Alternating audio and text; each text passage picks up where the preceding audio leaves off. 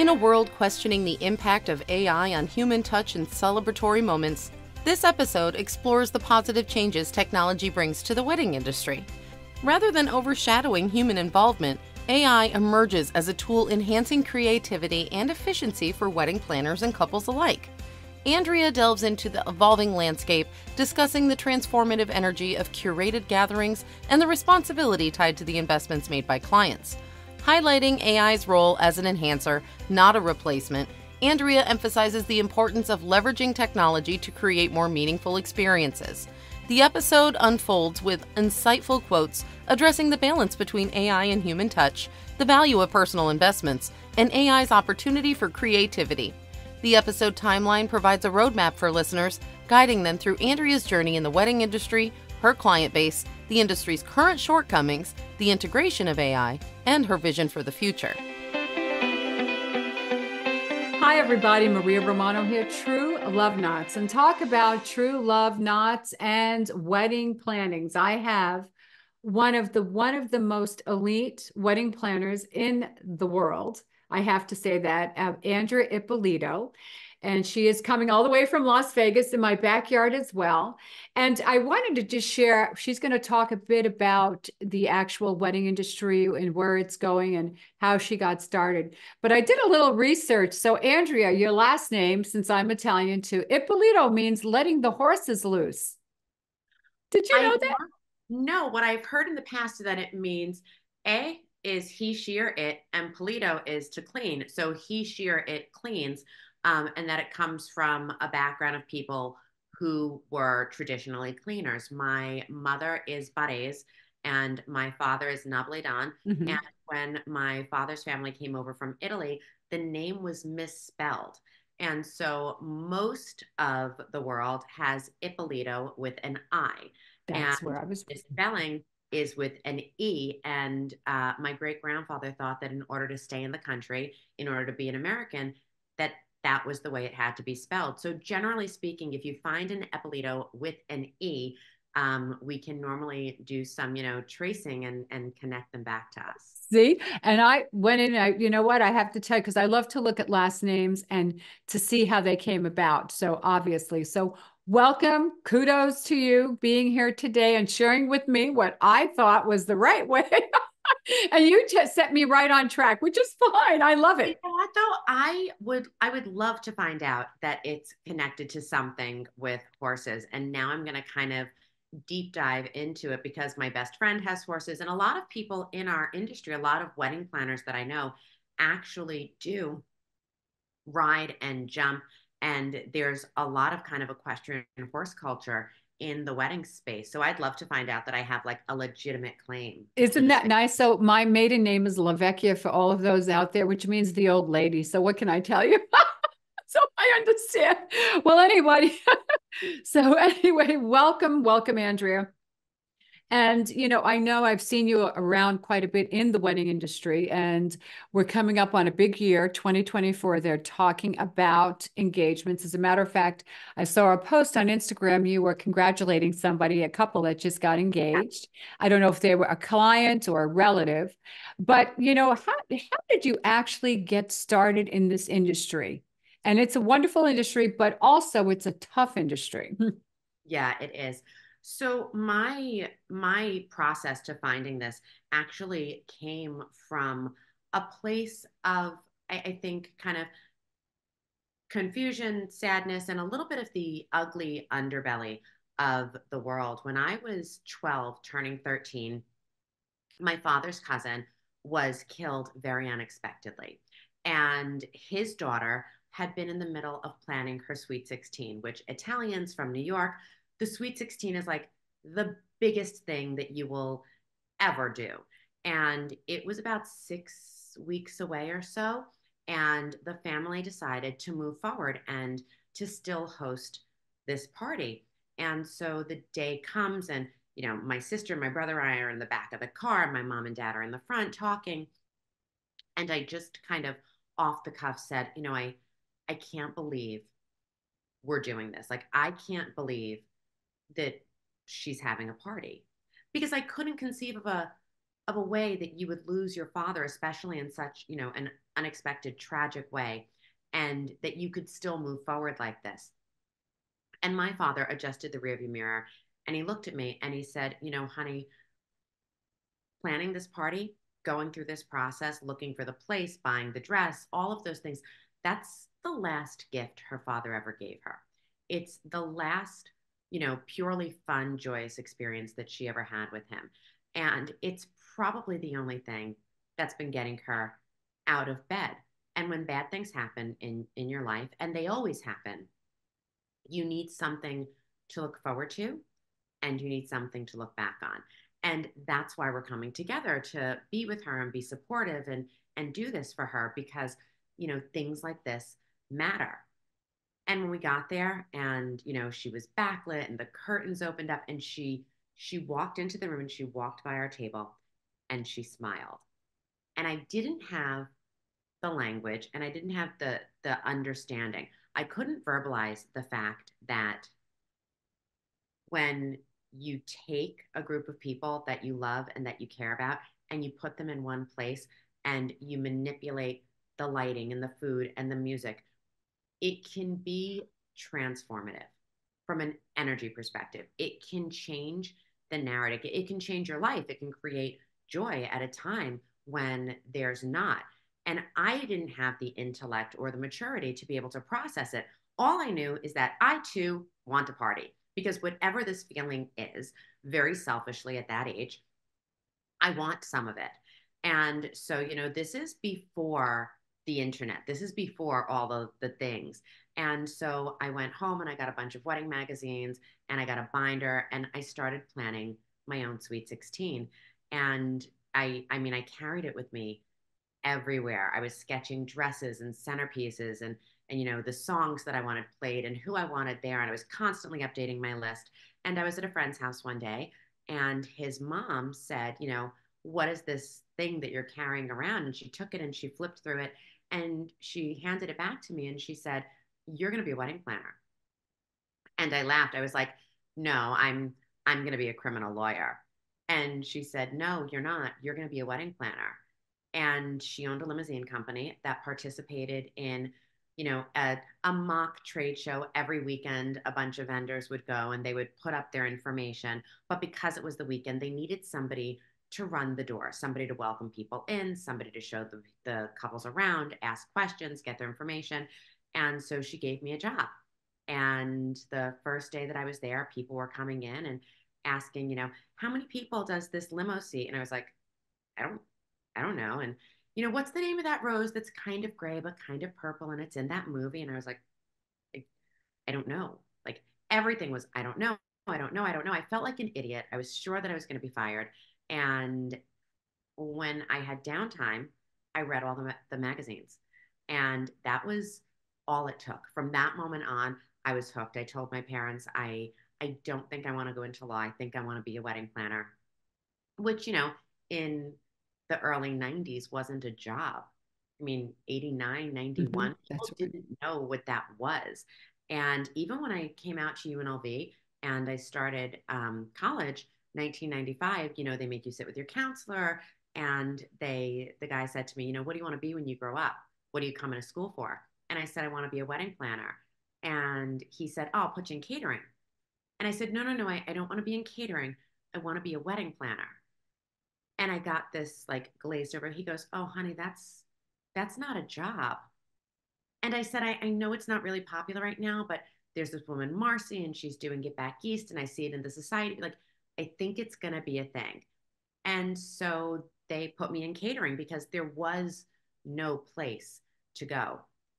And education, still, as much as we've done, and as much as I think like what you're doing on the podcast is fantastic, what other people are doing is so great that we're taking the lead ourselves because there's very little in terms of codified education for people who want to do what we do. And that's because as creatives, we're artists and you can't quantify art and you can't teach vision and you can give people a foundational understanding and you can absolutely teach them business.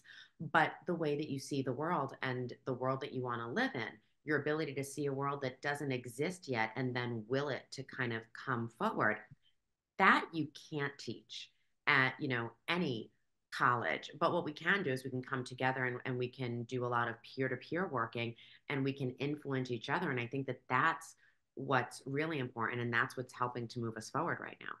And you're so right. And it's interesting because when you go back and reflect on, in 1995, I could just imagine the look on the counselor's face, like, no such thing, right? And how it's changed. We've evolved.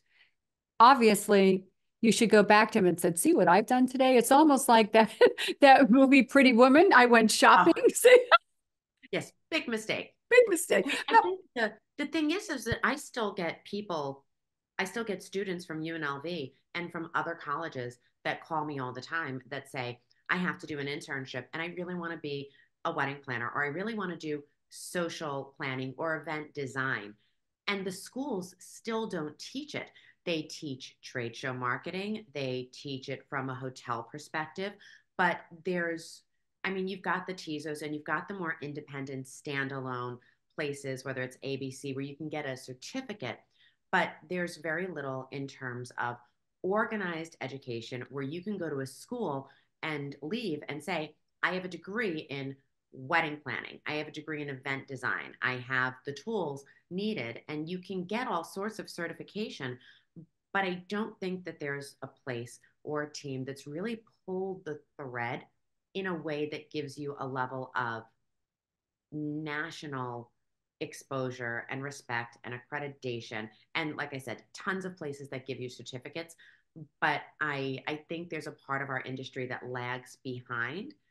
But I also appreciate it because I think that we're going to start trying to codify and legislate and manage artists. And I don't know that that's the smartest thing that we can do. Well, it's interesting you say that because I teach a course how to officiate weddings. And you're right. It's not even recognized at this point in time, but that's okay. Someday a lot of things are going to definitely be on the map. And look at what's happened today, which we'll get into your latest book, AI for Wedding Professionals, which I thought was great.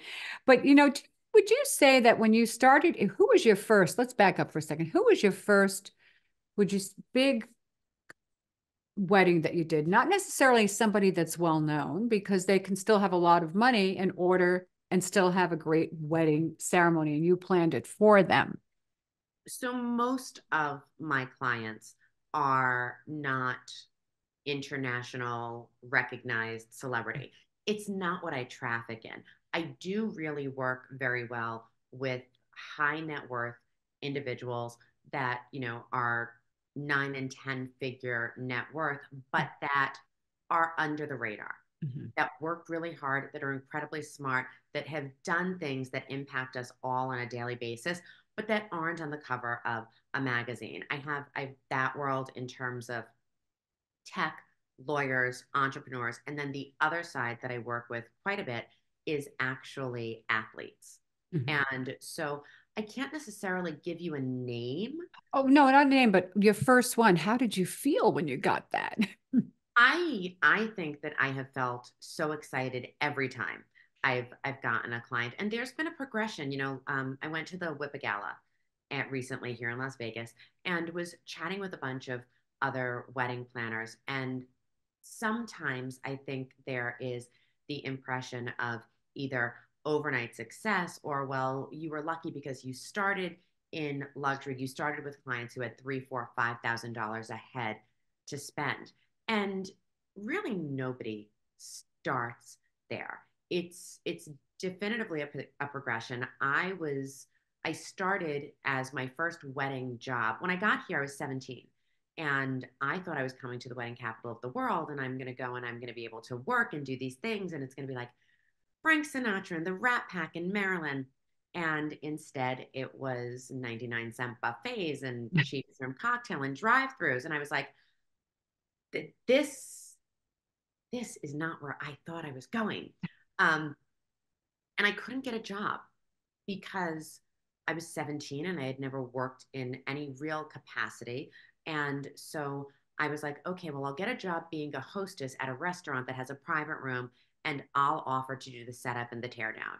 And then I'll be a hostess that has a lot of volume, and I'll learn how quickly a kitchen can put out meals. And then I'll go to a florist and I'll offer to volunteer to clean the shop so that I can understand the names of flowers and the seasonality. So I kept building until I ultimately was able to open the Bellagio in 1998. I was 21 years old. And from there, I went into catering at the Venetian and opened phase 1A and out to Lake Las Vegas. And I just kept building on my skill set and on my history. I was very fortunate to work with incredible people and incredible clients, specifically at Bellagio. And then when I went to the Venetian, I worked for a gentleman by the name of Gary McCreary, who recently retired after more than 20 years. And I got there, and because of there wasn't an office. And so Gary took me in, and it was really like, serving at the feet of the master. He was our associate director at the time, and let me share his office, and just hearing him speak and understanding the way that he wrote and the incredible importance of being very detailed and communicating and managing up and down and laterally. I was so impressionable at that point, and I was just desperate for somebody to teach me. And over the years, I just kind of kept collecting those experiences. And the first time that a client called me, I mean, I opened up my business. I didn't know what to do. I was like, well, I guess I'll put an ad on the Knot. And that night, somebody called me and they wanted to do an elopement. And I thought, well, that's not really what like, that wasn't the dream, but let me see, because like the phone rang, so I'm going to answer it. And they wanted to do a really luxury, high end elopement that was going to be, over $30,000, which, Wow. you know, in 2011, when micro weddings and all of these things weren't yet a thing, like the ability to like, oh my God, I'm going to have an entire wedding budget for two people. That was the most incredible feeling, because the minute that they signed that contract and gave me a check, I felt validated and I felt real. And I felt like, well, now I'm actually a professional wedding planner, because this morning when I turned on the website, I was hopeful and I was a hobbyist and I didn't know what I was walking into. And now I'm a legitimate person who's made money. And I've never taken any of that for granted. People make such tremendous investments in me, whether it's an investment of trust, an investment of energy, and obviously an investment of money. And I know how lucky I am and how fortunate I am and what a tremendous responsibility is. So every one of them excites me. But yeah, the bigger budget ones, you're kind of like, ooh, yay. Because now I get to play. Now I get to do the thing that I love to do because I have the tool that allows me to do it. And that's really all the money is a tool that allows me to go to a different place with the work. And it's incredible because I've seen it and I follow it all over Instagram. By the way, I told you, I think yesterday too, one of the chapels I work out of, Curtis Shannon, is just a big fan of yours. And Oh, he said to me, Maria, I buy every book. Every oh, time I go to the wedding show, he just loves your work, which I is know who great. Curtis is. Tell him I said hi. You do know him. I Okay. do. Yes. Yeah. So Yes. I will Great. tell him. But, let's take a moment and talk about the wedding industry moving forward. I had done an interview with Megan Ely a few months ago, and I asked her, where do you see Megan, where do you see the industry going? She says, we need to definitely get more in touch with technology. And then, of course, you wrote the books. Tell me, we are lacking in some places, aren't we? I'm going to say lacking is difficult, and there's such a spread. There's a book that I've published called AI for Wedding Professionals Mhm. that I prompted ChatGPT to write. So if you actually read the book, the first part of it, the introduction, is the only part that I wrote freehand.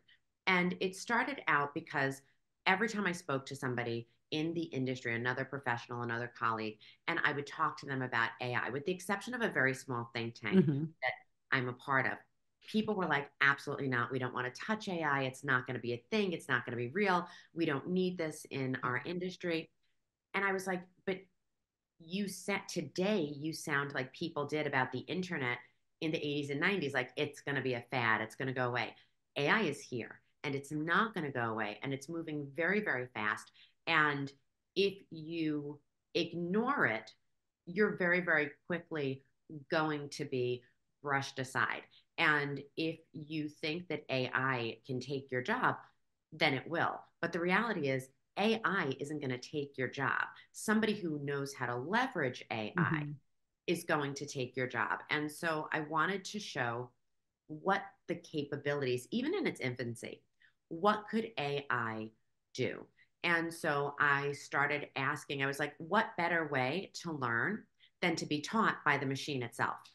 And so I asked ChatGPT, what do you believe the wedding industry needs to know about AI? What do you think a creative artist needs to know? What do you think a creative entrepreneur needs to know?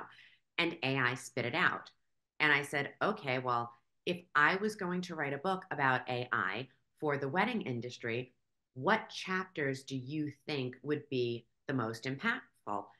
And it told me. And I said, okay, can you write me the first chapter? And then I read it and I edited it a little bit. And I said, okay, now in the second chapter, can you write it in my tone? Because I learned very much the way that you would train an employee to do things you want them to do in the way you want them to do it, by asking better questions and by giving AI better information.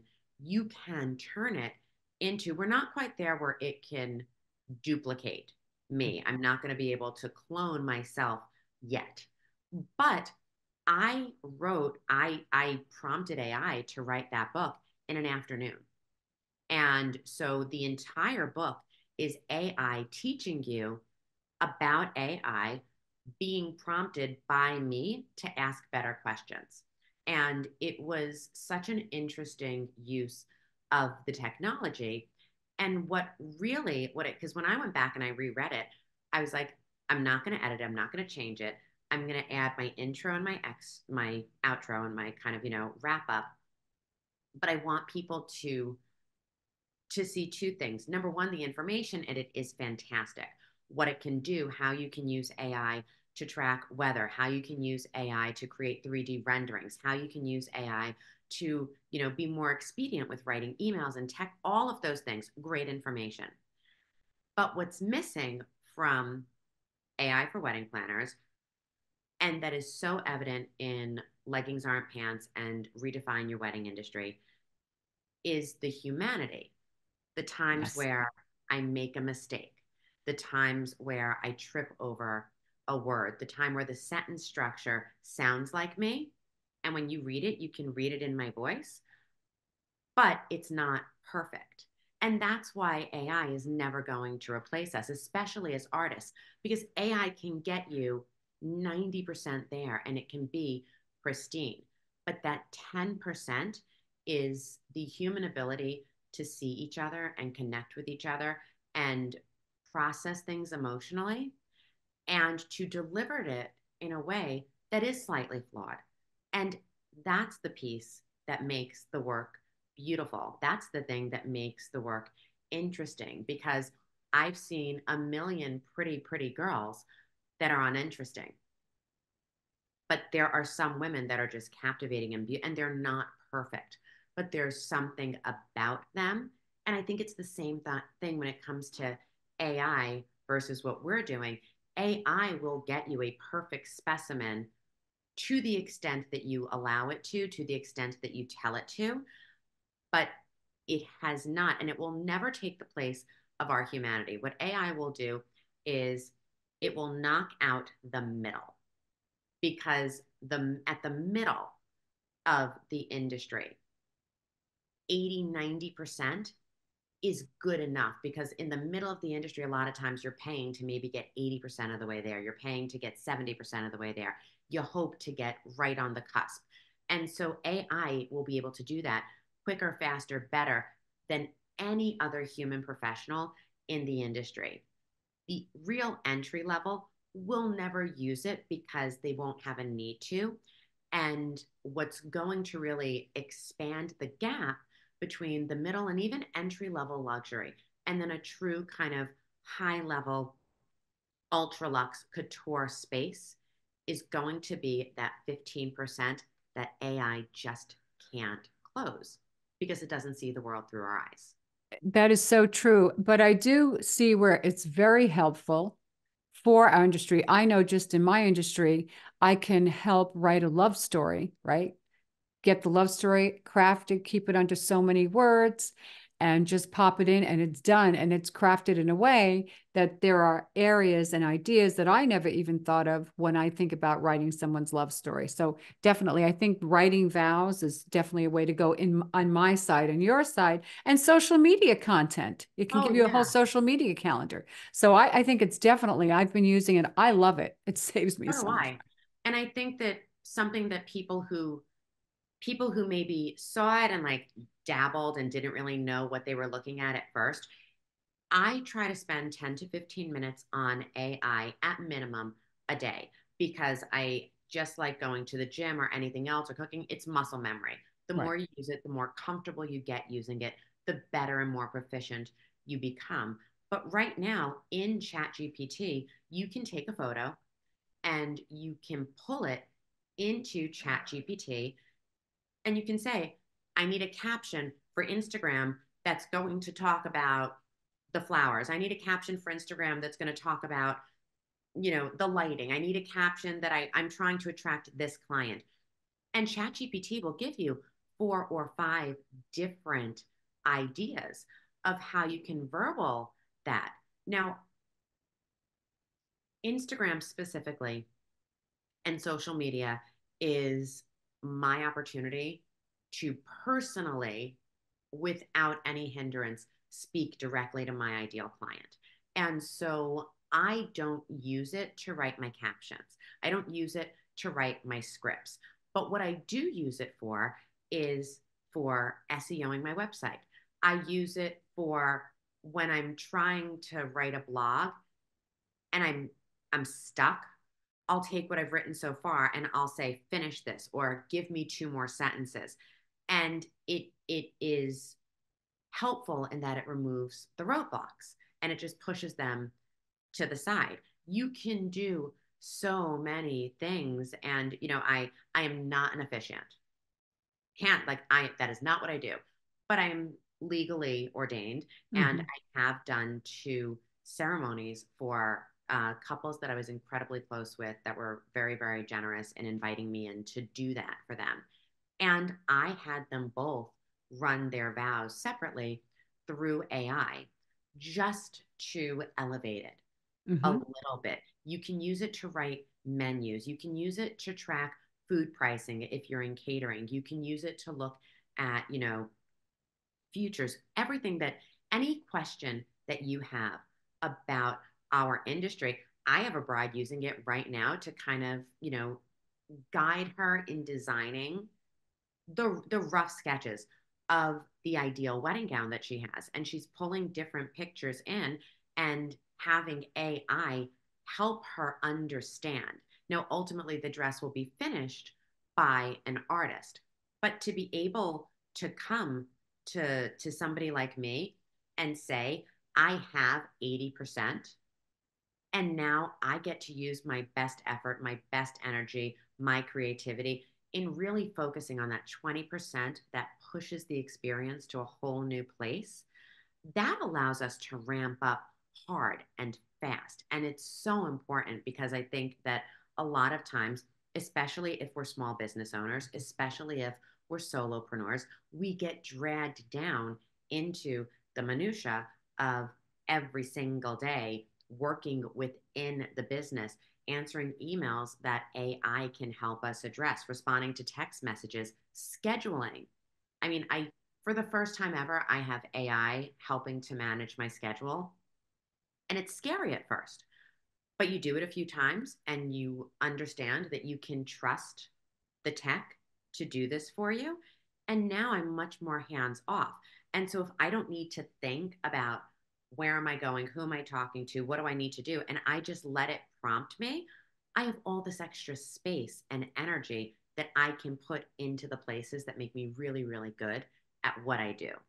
And that you hit the nail right on the head, because what AI is doing for us, not just our industry, multiple industries, is giving us the opportunity to spend more time, to be creative, to spend more time with the people we love, whatever it is. So speaking of which, I want to be mindful of your time.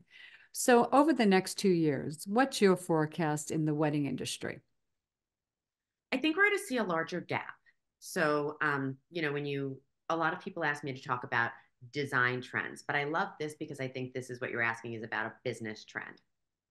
We are going to see people get more educated. We're going to see individual businesses, specifically venues, get better at servicing their clients in a way that is possibly going to be injurious to partners. My husband has a venue management company. And so one of the things that they've been able to do is they're able to respond faster. They're able to match you easier with a photographer. They're able to give you a better script for your video. They're able to automatically put together designs and all of these extra little pieces and the nuances of what they're going to be able to do. You're going to find that people who specialize in the middle are going to become less and less important because the universe and the world and technology is going to be able to give the middle such an immediate, quick access to the things that a human normally would. So I think that you're going to see people really need to get more educated. I think you're going to see a lot of independent, solo, small businesses are going to want to connect with each other in a more meaningful, codified way because and this is the hope actually, because it could go the other way. People could cannibalize off each other. And I think we've seen what happens when we do that to one another. I think instead you're going to see people forming much stronger partnerships so that they can, and this is specifically in the middle, that they will be able to offer more insight, more education, more impact, and that they'll be able to spend somebody's money in a more meaningful way because they'll have a deeper level of connection that's going to let them do that. Now, separately, on the luxe and ultra luxe side, as people who came through a pandemic, people with a very short attention span, and we forget what that was like very, very quickly. But what has become intrinsic to us is that the next day, the next experience, the next time that we all get to be together is no longer guaranteed. And so people who really want experiences are going to be making bigger investments. They're going to be making deeper investments where every single piece that goes into an experience is going to mean so much more because it's not just about throwing a pretty party. It's about telling a story. It's about rewarding the careful observer, people who come in and pick something up and say, oh, the couple that I congratulated, they're actually new clients. Only Michaela and Brandon would have done this because we know them so well. And so you're going to see people who are working with an elite type of client are going to need to grow deeper and spend more time getting to know people because it's going to be so important that we deliver them nothing that even feels cookie cutter. But I think you're going to see a lot of diversity in terms of design, in terms of experiences, and in terms of the way that we move people through an experience, because it's not just about cranking out enough work. It's about really doing better work. Well, wow, that was very insightful. Definitely. You have me thinking when I go back and we actually produce this and put this out on social media, I'm going to listen to this and send it out to my email list as well. No, and I think you're right. And I think that's what it's all about. It's all about leveling up the experience and everything we're doing. And you know what? It starts with you. It starts with you at home. And I know that you yourself personally, you probably give your family the best experience from morning till night. And I think that's important, starting there so that you can bring that into your professional workspace as well. Just things you do. My kids from a very early age were like, we don't want parties. And I was like, oh, thank you. Thank goodness. My kids want trips. They want experiences. And what I can tell you is that you can't sell luxury, you can't connect to luxury, and you certainly can't service it unless you've had the opportunity to experience it a little bit in your own life. And I decided that I wanted to show up as the highest version of myself, not necessarily at the time for myself, but really for my kids. I wanted to give my son an idea of what you should be looking for. I wanted to give my daughter something to aspire to. And I wanted to be the kind of woman that my husband would really love coming home to and would love being with. And I thought, all of these times we're constantly thinking to ourselves, like, someday I'm going to live like this. Someday I'm going to be the person that gets up every day and does my own hair and makeup. Someday I'm going to be someone who wears my jewelry just because. And when you live your life in a someday sort of way, because today is never quite your style, you miss it. And every day is a special occasion and every day can be celebrated. And the fact of the matter is that you can live in a state of luxury and joy and enjoyment every single day if you just make a little bit of an effort, and it becomes habitual and it becomes a way of, I've decorated my house in a way that makes me feel good. I've gotten dressed in a way that makes me feel good. I put on my makeup and I do my hair and I cook a good meal. And when you're used to being treated to those kinds of experiences, you don't need to go and spend $1,000 eating at Carbone. You can go sit at the bar and order an appetizer and a glass of wine and understand the quality and the food and what it feels to hold a stemware and how the music impacts you and the way that the bartender serves you. You don't need to buy a $12,000 Chanel bag. You can go in and you can experience that level of service by buying a lipstick or by buying a keychain or by just window shopping. And you can connect to a place of, these are the best things that life has to offer, no matter what your current economic state is. And just by doing that, it will become part of the fiber of your life. And that will allow you to communicate its true value to your clients, because it's never about the stuff and it's always about how the stuff makes us feel. And if we have an opportunity to feel that, it becomes that much easier to create that feeling for other people. And I love that. I love the way you definitely shared that, your inspiration on how we can experience luxury without necessarily having, a large bank account to do so. By the way, I love Carbone's meatballs and I do like sitting at the bar. So I think that's the best place to start. Those meatballs are so good. And as an Italian who cooks dinner, 6 nights a week, those meatballs are so good. And good for they're 6 nights a week. Did you hear that, everybody? She actually cooks, she says 6 nights a week. Okay. I try to, unless I'm on the road. My kids know that, like, I cook for dinner and everybody sits and everybody eats. And that's the old school Italian in me. And I think that as they get older, they're going to appreciate it. Well, I want to thank you so much for coming on the show. I can't wait to share this with everyone, and everybody out there coming up to the holidays. Enjoy the holidays with each other. Just accept each other for who they are. Have fun. Go out and live life, and remember to spread love. Always. Thank you so much.